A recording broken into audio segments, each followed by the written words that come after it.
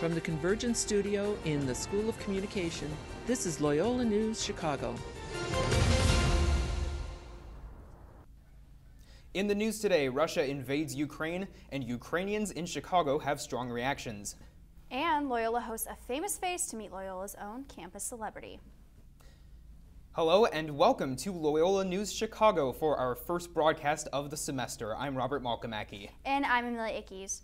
We'll have more on the Russian invasion shortly, but first we check in on Loyola's talk with Pope Francis.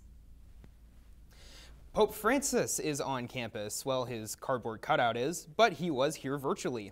Loyola Chicago hosted a conversation between Pope Francis and students from North, Central, and South America. The virtual talk focused on the need to support migrants and the children of migrants as they move to new places. Loyola celebrated by having watch parties in the Damon Den and in Regents Hall. Sister Jean even joined in on the fun, taking pictures with the Pope Francis cutout. Many students enjoyed their time listening to the Pope. I'm a Muslim. It's nice to see the head of the Vatican Church and for Catholics, someone being here. Loyola students are now a part of history. The Pope's virtual visit was a rare experience. Pope Francis, the first Jesuit Pope, has finally met with U.S. students who attend Jesuit universities. For Loyola Chicago, this was also a special event. This was the first time a Pope has ever visited the university. In 2015, the Catholic University of America hosted Pope Francis. Other popes, including Pope Benedict XVI in 2008 and Pope John Paul II in 1979, met with CUA students. We're following the unfolding situation in Ukraine. Russia's expected invasion of Ukraine started early Thursday morning in retaliation to Ukraine's attempts to join NATO. An estimated 40 Ukrainian soldiers and 10 civilians were killed in the early hours of the invasion. Ukraine is also reporting that over 70 military buildings have been destroyed. President Joe Biden identified Vladimir Putin as the, quote, aggressor of this war in a press conference earlier today. Biden also ordered harsher sanctions on Russia in response to the invasion, including blocks on technology. These blocks would limit Russia's ability to advance its military and aerospace efforts. The effects of the Ukraine-Russia conflict are felt by Chicago's large Ukrainian population, which is the third largest in the country after New York and Philadelphia. Chicago's Ukrainian consulate is just blocks from Loyola's Water Tower campus. The consulate has become a beacon for Ukrainian Americans and sympathetic Chicagoans looking for the latest information on the conflict. Many have left flowers on the gates in front of the consulate to show their concern and support. The events in Ukraine are being followed very closely in Chicago's Ukrainian Village neighborhood. Reporter Kami Baranda and photographer Jacqueline Davis visited Ukrainian Village this afternoon. Ukrainian Village residents are marching down Chicago Avenue and Levitt Avenue to protest the invasion of Russia in the People are out marching on Chicago Avenue to show their support in Ukraine after the bombings by Russia this morning. Not knowing much about Ukraine until I moved to the area. I've fallen in love with the neighborhood. It's just really disheartening to know that a lot of my neighbors and everything are having a really hard time right now.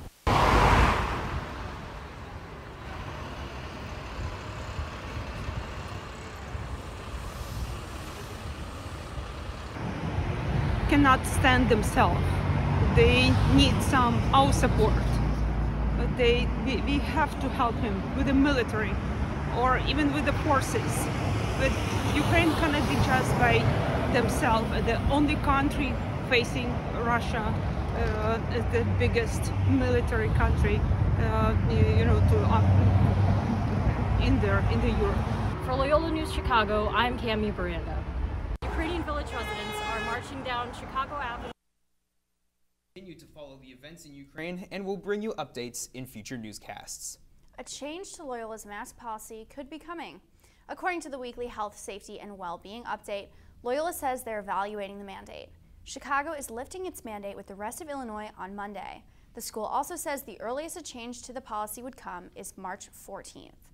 Loyola's COVID testing sites at all three campuses are still running and testing students every day. The site is on the second floor of the Damon Student Center, it partners with the Wellness Center and Shield, Illinois.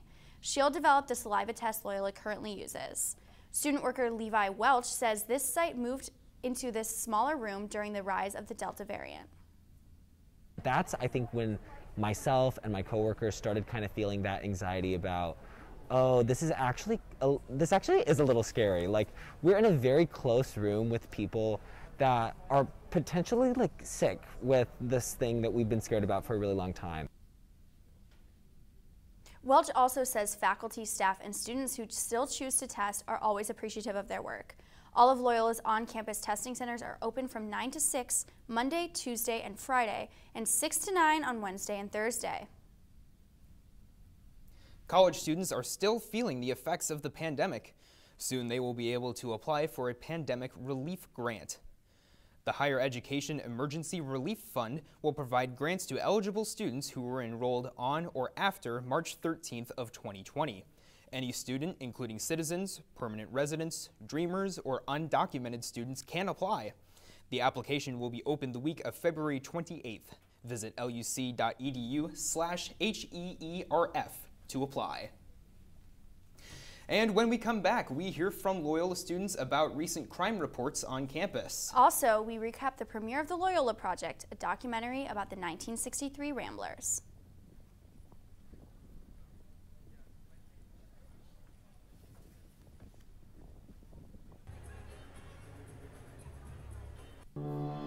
They said I would never become a doctor.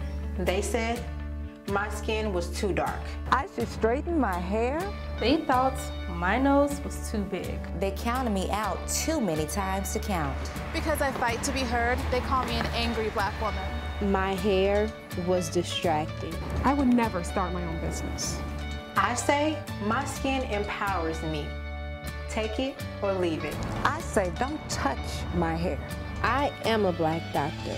I own my own practice, and because of this, I'm changing lives every single day. My blackness is empowering. My skin, my hair, my confidence, my culture. My community is empowering. So believe it. So believe it. So believe it.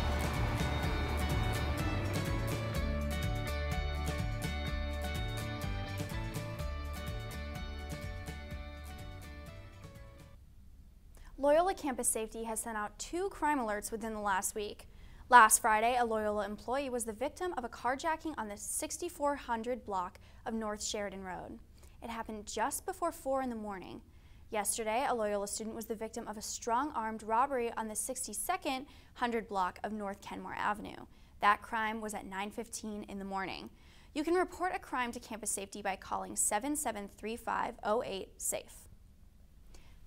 And as the weather gets warmer, crime around Loyola's campuses will likely pick up.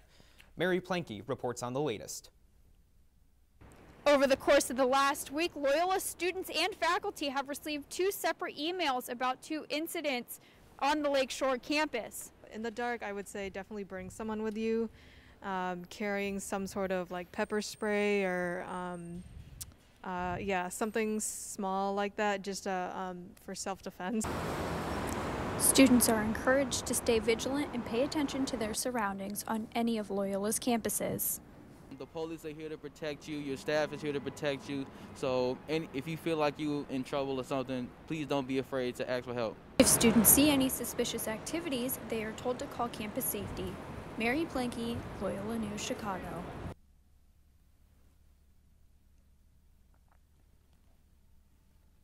Loyola is hosting a series of roundtable discussions with the goal of promoting diversity, equity, and inclusion. Two sessions held earlier this week focused on accessibility and race. Each future discussion has a noon session and a 5 p.m. session.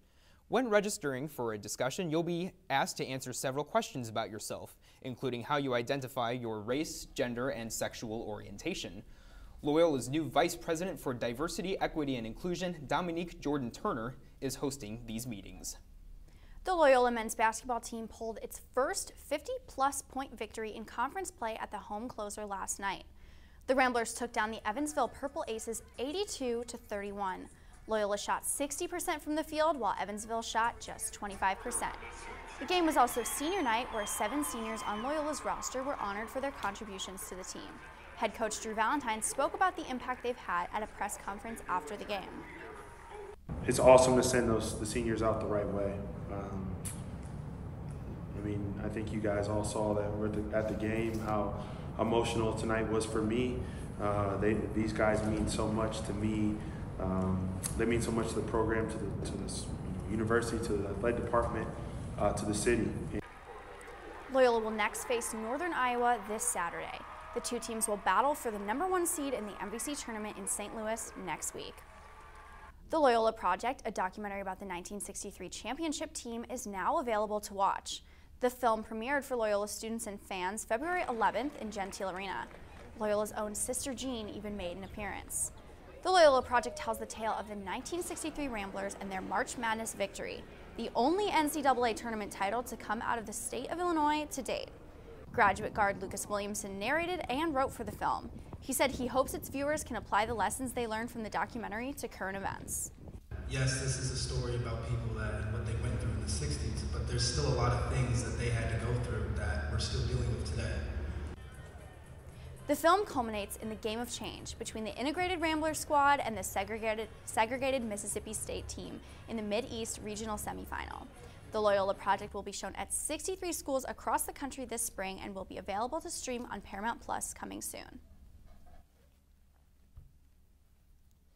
And in case you missed them, here are some of the most entertaining stories of the last week. In California's South Lake Tahoe, police have been flooded with calls about a 500-pound black bear dubbed Hank the Tank. He's broken into dozens of homes in the area looking for food.